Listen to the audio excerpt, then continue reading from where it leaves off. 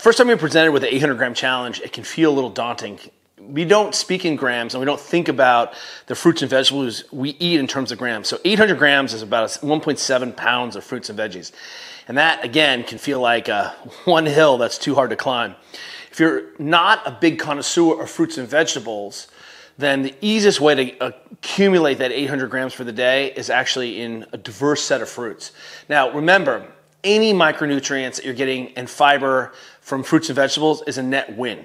So if you're going from not eating many to eating some, we love beginner gains, and that's fantastic.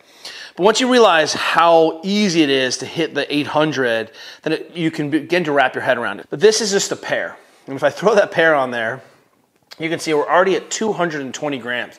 So a quarter of your full grams for the day already met for just eating a pear.